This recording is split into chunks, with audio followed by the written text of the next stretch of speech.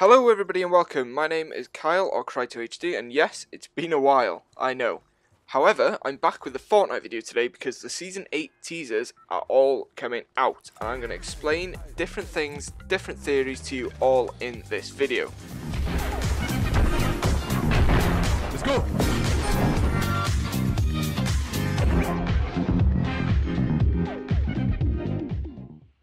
Okay guys, so the first thing that we need to discuss is the tweets that have been put out by Fortnite games themselves.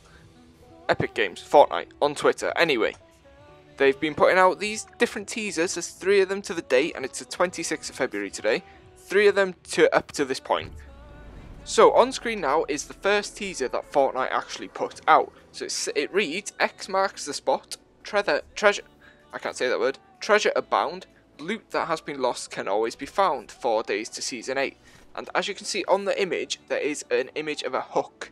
Now, this ties into the pirate theme that everyone's thinking. There's lots of theories being thrown about on YouTube and Twitter and everything.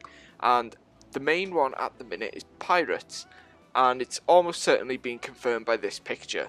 So, the next one that they put out is actually to do with the eggs that were in Polar Peak at one point. It reads, something shimmers within the cave, but beware of those who arrive on waves, 3 days to Season 8.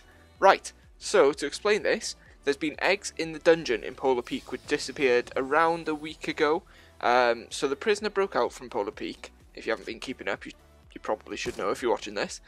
The prisoner broke out from Polar Peak in the dungeon, and the eggs were all, there was so many rumours surrounding them, such as there's going to be dragons hatching out of them, which would actually be really cool.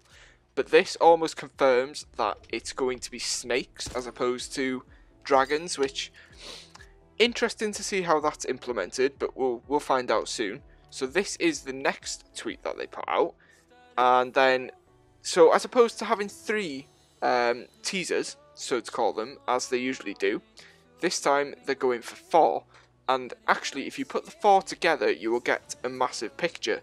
So as you may pick up, there's a bit of a pattern, and I will display the whole image to you towards the end. So the next teaser that they put out, which has actually come out today on Tuesday the 26th of February, is as follows. So the third teaser that they put out, which is, as I mentioned, today, appears to show a kind of something that actually looks a bit like a monster face or a dragon face, which is strange considering the theories that appear to have been batted out the park already. And this one reads, awaken beasts of fire and ash, battle it out and loot the stash. Now, to me, that says that there's going to be some big boss that comes along, such as the dragon.